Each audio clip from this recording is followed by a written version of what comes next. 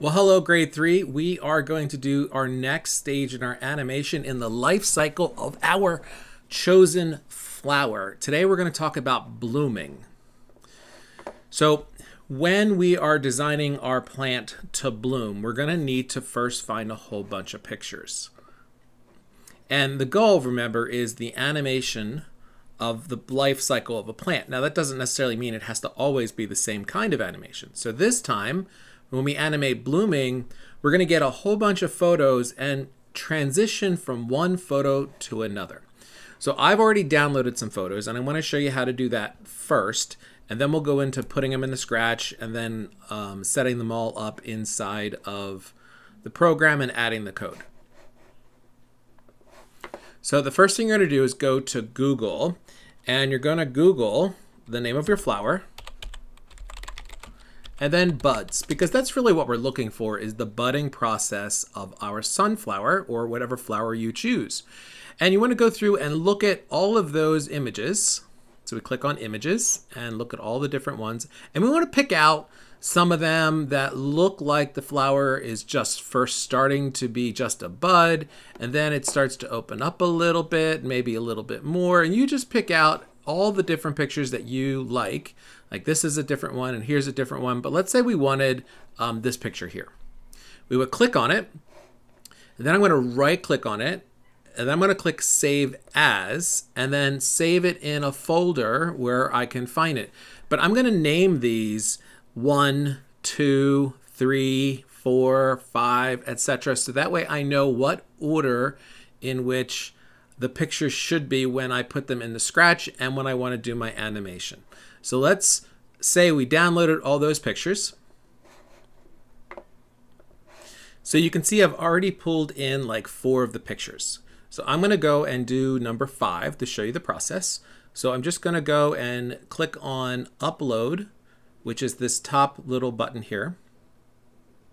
And then I'm going to find my pictures, and you can see I've labeled them all 1, 2, 3, 4, 5, 6, 7, 8. I decided to go with 8. So I'm going to open up number 5, and you'll notice that it is not the right size. I want to make it fill the screen like all the other ones. So I'm going to go into costumes, and then I'm going to try to click and make it bigger, but you'll notice I can't. To make it bigger, I have to click on this button here that says Convert to Vector. That will allow me to change the size of the picture. And now it gets this blue box with these little markings on them. And I'm going to just drag it bigger. And one of the things I found is you might have to drag it off to the screen a little bit and then drag it bigger to get it to fill the whole screen there. And position it so I can see it. And it takes a nice view and fills the whole screen.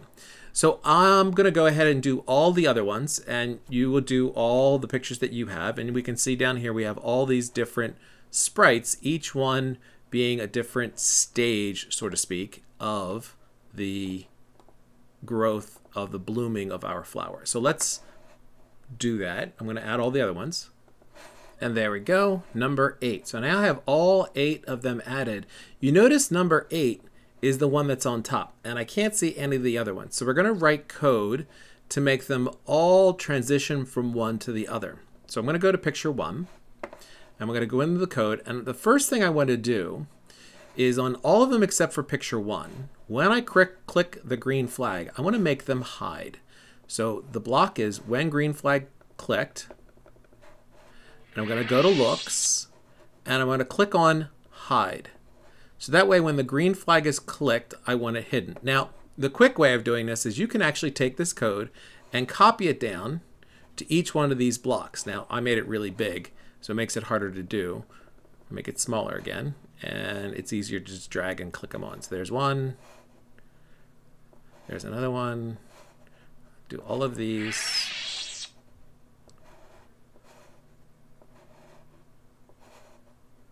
Great, so now all of them should have the code that when I click on the green flag, it's hidden. So now when we click on the green flag, they will all hide except for the first one.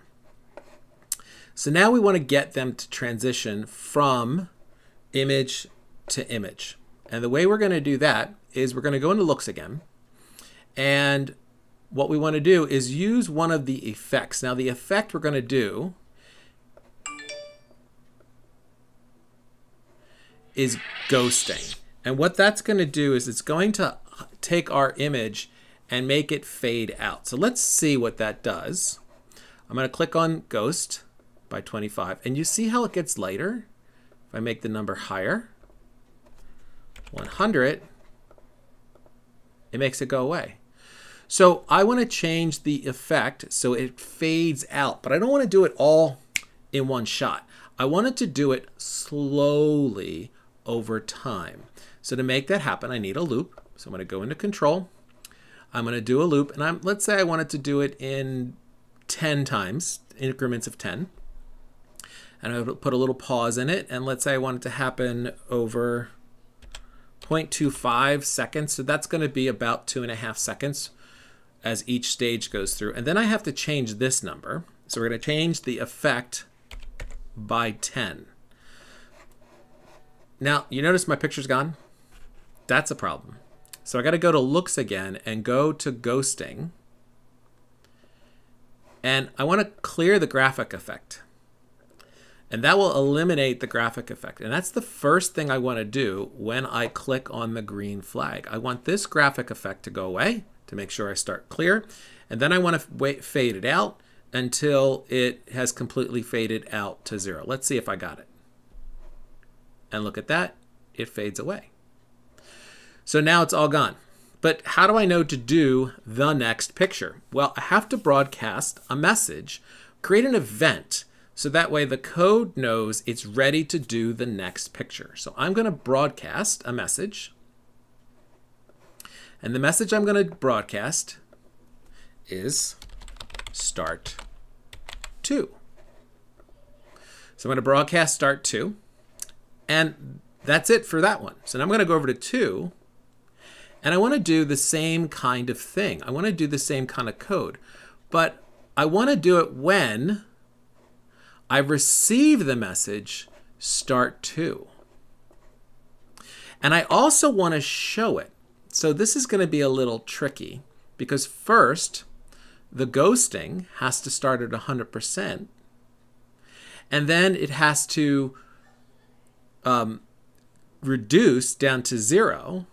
And then has to fade back out again. So we're going to fade in and fade out. And we're going to probably want to fade in quicker than we fade out. So let's go ahead and see if we can experiment with this a little bit. I'm going to put some code in here. So this is what we now have. When I receive the start 2 message, when it's time to start the second picture, I'm going to set the ghost effect to 100. Now, it's not change ghost effect, it's set ghost effect. So under looks, we can see that there are 2 different ways of changing an effect. One is a change and one is a set. We want to set it to 100 so it's completely faded out. Then we want to make sure we show it because otherwise we're never going to see it. Then we're going to put in our repeat loop and we're going to repeat it 10 times. You could choose to make a different repeat. We're going to do the same weight so it's consistent. And this time we're going to change the ghost effect by -10. Then we're going to make it fade back out. So we're going to repeat 10 more times and we're going to change the ghost effect by +10. So I'm going to go ahead and see what that looks like. So we'll see it from the first picture. There's the first picture. It fades out. And we can see the second picture fades in and then it fades out. So now we have all of this code that we have to put on all the other pictures. However, fortunately for us, the only thing we're going to have to change is the broadcast messages. So I'm going to go in to my events and I'm going to broadcast another message at the very end of this and say new message, start 3.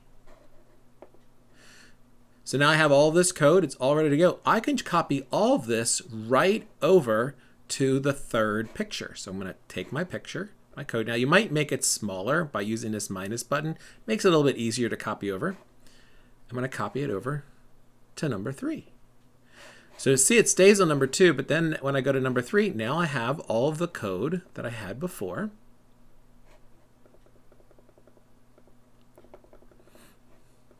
Oh, I'm missing my other piece. I must have not copied that one over.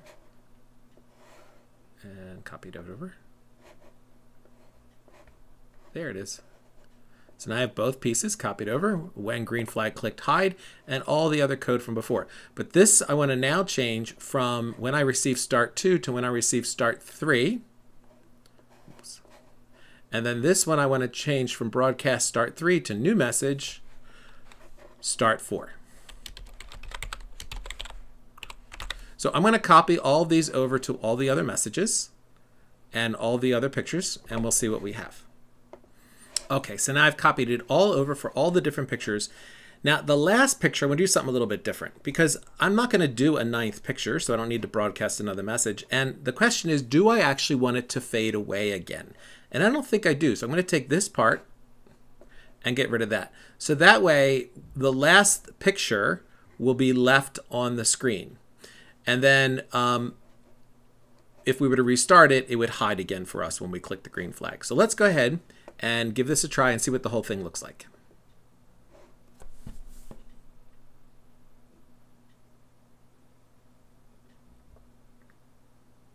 And you can see it's just fading from picture to picture.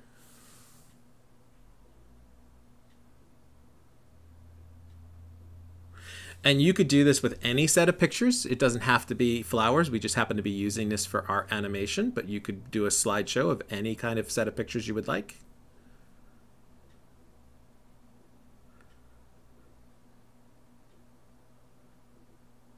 And finally, the last picture. And then it stays. So that is the whole process of creating our animation. I think it'll be fun. I can't wait to see what you do. See you next time.